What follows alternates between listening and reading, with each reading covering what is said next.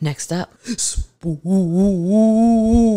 news for Halloween. I'm so scared. This is awful. Trigger warning. Jessica Lunsford was 9 years old when sex offender John Evander Cooey kidnapped her, raped her, and buried her alive. I hate buried alive. That's the worst. Cooey broke into Lunsford's family home in Hermosa, Florida, and took her from her room to his nearby trailer. He raped her over the next 3 days, Oh my God. put her into garbage bags, Oh Jesus. and buried her in his yard. Her hands were tied with speaker wire. Nice. This breaks my heart.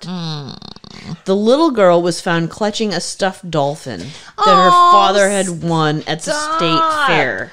Cooey allowed her to bring it with her before he committed his unspeakable acts. I hate him. She poked a few fingers through one of the bags before suffocating to death. Jesus, Jenny. And there is testimony video. I want to see that. To make this ghastly horror story all the more terrifying. Oh God, it gets worse. Prosecutors later realized that Lunsford was probably still alive when the police interviewed Cooey in his home. Oh, that is a big Debbie Downer. Well, do you want me to stop? Well, if they're all like that, They pretty much are. It's Halloween, baby. It's spooky. I get it. I don't want to hear about kids buried alive. Well, that's the worst one because of the stuffy. Okay.